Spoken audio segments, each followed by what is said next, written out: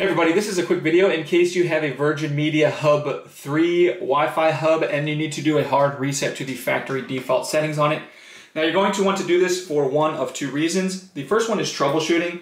If this Wi-Fi hub is not working, or if it's not connecting to the internet, your devices can't connect to it, things like that, a hard reset can fix a lot of these issues.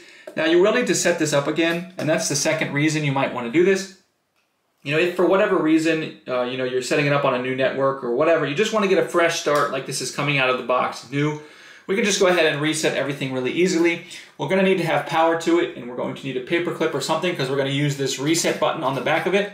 And if you just press and hold this reset button for 10 seconds and then release it. Once you do that, just count to 10 seconds and then release it, and then just leave this hub for 5 to 10 minutes to just do its reset. It will reboot, and you'll know that it's done when you come back after 5 to 10 minutes and the power light on it is just solid white.